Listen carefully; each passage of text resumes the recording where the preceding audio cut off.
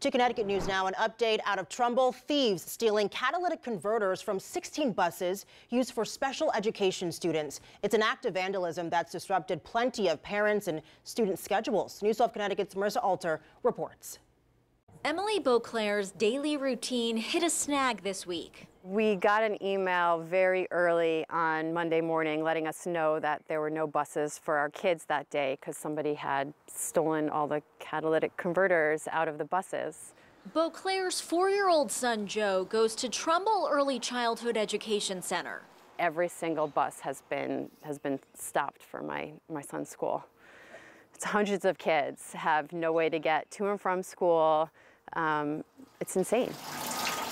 Trumbull police say a fleet of 16 small school buses were hit at the Durham School Services lot on Spring Hill Road sometime over the weekend.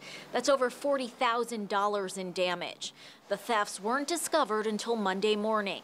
First we thought, who would do such a thing it was only for the special education buses. And then the second thing was, how are we going to get our kid to school and how are we going to pick him up in the middle of the day? Because Joe's school is actually only half days. A statement from Durham School Services says in part, it is likely there will be service disruptions over the next few days as we try to source replacement parts as quickly as possible. We will try our best to minimize disruptions to service as best as we can.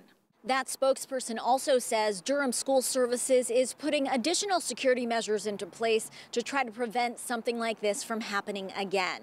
I'm normally supposed to be working in the city today and had to just stay at home so that I could wait 45 minutes online to pick up my kid because the entire school needs to be picked up. Trumbull police say they're reviewing security camera footage and working with law enforcement in other cities and towns, noting this is an issue across the state.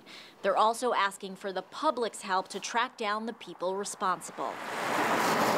In Trumbull, Marissa Alter, News 12 Connecticut.